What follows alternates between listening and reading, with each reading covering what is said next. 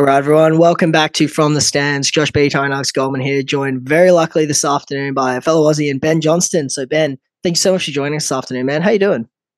Good, man. Yeah, really good. Just had a hard session, so Yeah, still kind exactly. of buzzing from that. You know what I mean? Yeah, exactly. Well, look, man, I want to get straight into it. So I was wondering if you could talk me through, what are the advantages that you think, come with being, a younger coach in the game? Is it that you're sort of more on tap to the challenges that your students are facing, in this sort of current world? Or, do you think that being a younger coach allows you to have a more open mindset to changing and adapting? As, some older coaches can be quite set in their ways. What do you think the advantage of being a younger coach is? Yeah. No, I think you kind of hit the nail on the head, man. It's like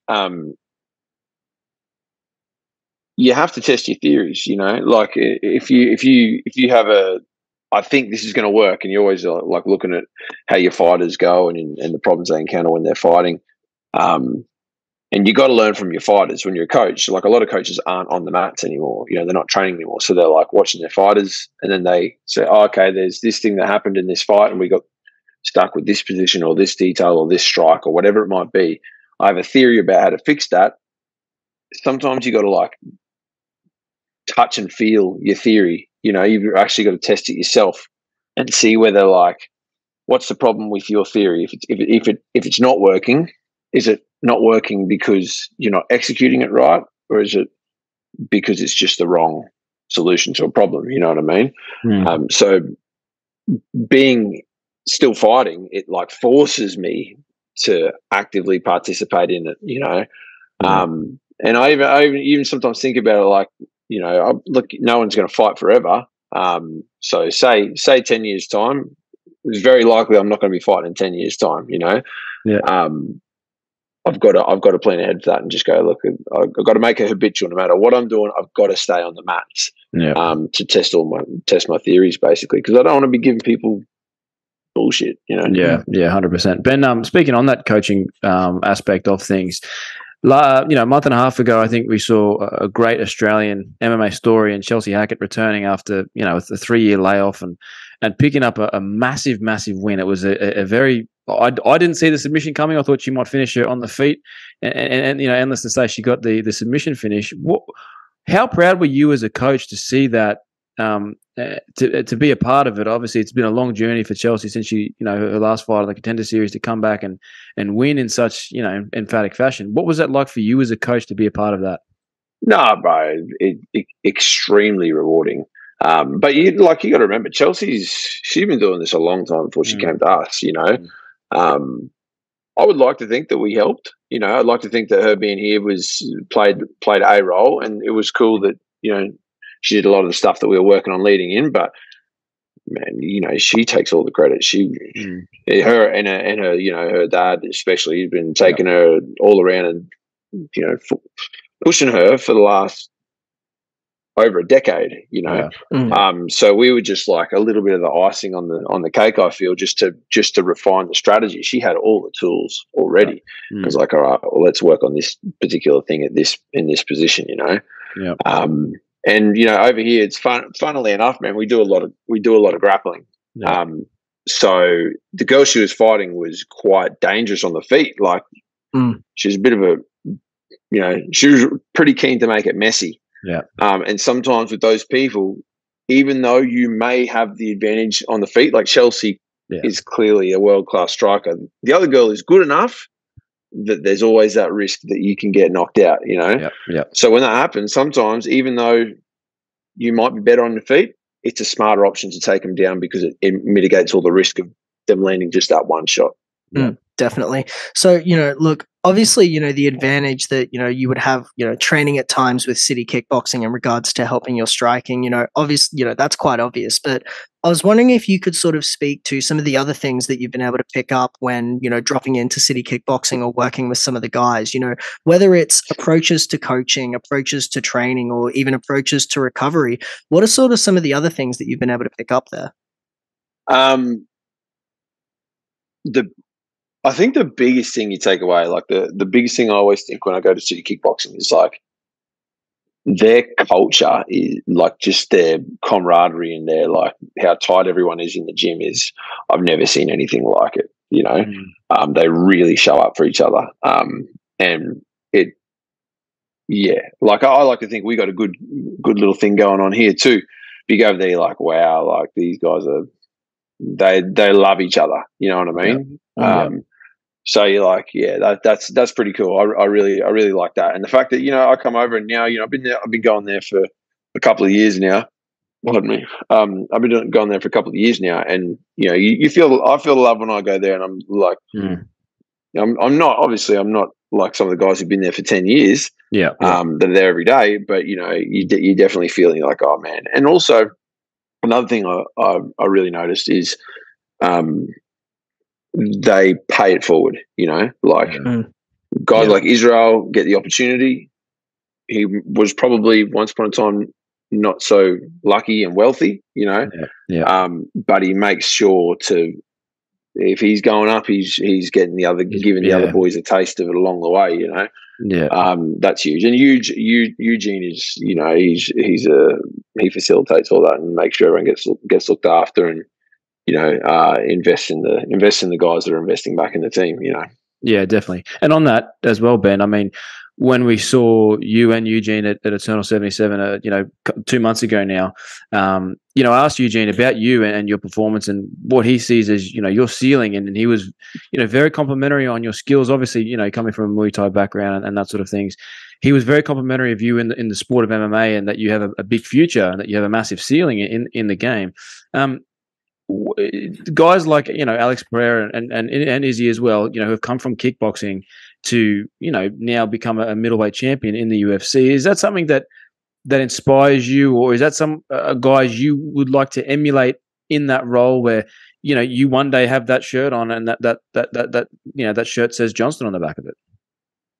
Yeah, I mean, absolutely, bro. Like, it's a funny one, man, because it seems it all seems so far away, but it never is. Do you know what I mean? Yeah. Like it always seems like, well, I'm fighting. It's like don't get me wrong, Eternal's a great promotion. Like it's the best thing over here, over Australia and New Zealand for sure.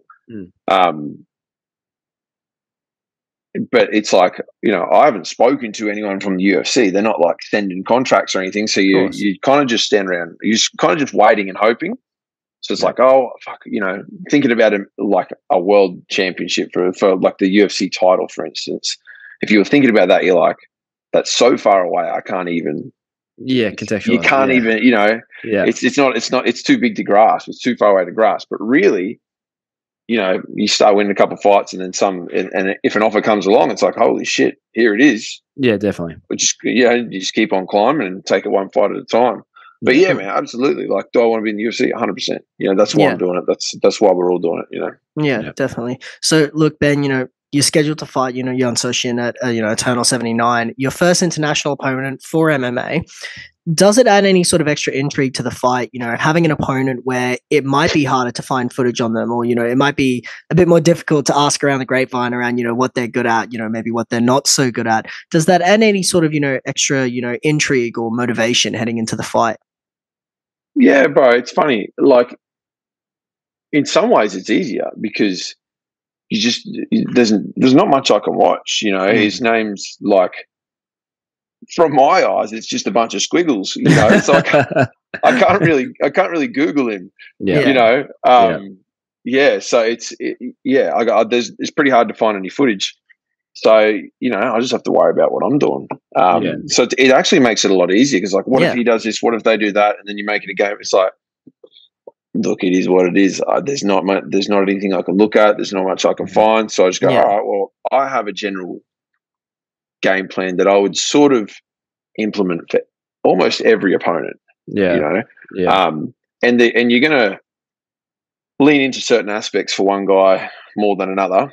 But overall, like, take Izzy for example, he's not pulling guard one fight and then you know what I mean. He fights pretty well the same most fights, and you could say that about all of these guys. Like they have a general strategy they employ for all guys, and then it's like, now that I can't find much on the other guy, I can just really double down on that and just do what I do well, and obviously always improve the overall skill set. Yeah, speaking on that, you are in the main event as well of this Eternal card, and in your fourth pro MMA fight, I know there's a Muay Thai background there, but with your fourth pro MMA fight and your main eventing an Eternal card, I think is a great achievement for you. Is there any extra pressure going into this, considering you're in the main event, or is this just another fight? No, there's no extra pressure, bro. This isn't. This might sound cocky, but it's not. It's nothing new, man. I've been doing this for 15 years. I've been headlining shows for 10 years. Yeah, so no, it doesn't change anything, bro. Yeah. And, look, last one from me today anyway, man. We don't want to keep you too long, don't want to keep too much of your time, but, a lot of varying opinions have sort of come out around the main event of UFC 293. Some people saying that Izzy looked off, and, others are kind of a bit upset that narrative's kind of been put out there because they feel it takes away from Sean Strickland's performance. But I wanted to know, what were your thoughts on that fight, if you had the opportunity to watch it, and where do you stand on that idea that, do you think Izzy looked off, or do you think that Sean simply had a great night? Man, I think both of those things can be true, right? And man, look, I don't know if you can hear that baby crying out there. No, 2 seconds. Sorry. Hey, you're right, man. Sorry. Yeah. Right. So yeah, I think both of those things are true, man. If Izzy's average is here and Sean's average is here, just for ease of numbers, and then Izzy has diminished night by 20% and it drops down to here, or even there, and then Sean just really shows up. Both of those things can be true. But man, look, don't get me wrong, I love Izzy, and but I'm not in the room with so I don't know what the game plan was and whether he executed it and all that sort of stuff. Those, I'm not in that circle, bro. It's not like they're hiding it from me, but I'm not getting consulted, so I couldn't really speak to that too much. But just from me watching as a friend and a fan and a teammate, Izzy had a bad night, bro. You see him in the gym and see what he shows up with, and then you see just how he performed, in his previous 100 fights. You have to make a pretty good guess that that's not the normal Israel Adesanya. How many losses has he had? I don't know. I know he might have had a little bit of a bad run lately, but you have to look at what he's done throughout his whole career. Of course. Yeah, definitely. Absolutely. I 100% agree on that. Ben, last question, man, from us today is, last weekend the middleweight title for Eternal fell out, unfortunately, with that title now being vacated. Is that a fight that after this fight next Sunday or Saturday at Eternal 79, is that a fight that you would be pushing for to fight for that Eternal middleweight title? Because I think, I've spoken to many Eternal guys before, that once having that belt, that does sort of catapult you quite quickly, I think, in the UFC's eyes. A lot of guys that have become, former Eternal champions have gone on to reach the UFC. Is that something that you'd be pushing for after this fight next Saturday? Man, I'll leave that with my coaches, Sorry, it's not a very exciting No, response. that's okay. No, you don't have to give us anything. No, but I'll just leave that with the coaches, bro. Let it happen, because you got to remember Brogan's fighting for that. And I'm not going to challenge Brogan for it. He's the man, Yeah, of course. He's my teammate, and I'm there to support him. Yeah. So if he wins it and he holds it, all good, brother. You're the champ, And I'll play whatever role I play in the team or in the division or in the promotion. Yeah. But I'll just wait and see what happens, bro. I'll wait and see who wins, and then we'll go from there. It's too hard to think ahead of all the scenarios when Yeah, you know. there is a lot of things that weigh up. I understand that 100%. Well, Ben, it's been a pleasure, man. I really we both really appreciate your time today. We are very much looking forward to seeing you next Saturday at Eternal 79, and man, we'd love to talk to you. We'll obviously talk to you next Saturday most likely after a win, I'm sure. And, very good. Yeah, we'll see you next Saturday, man. No, good on you, boys. Thank you very much. Thank you, Ben. Appreciate it, man. Man. See ya.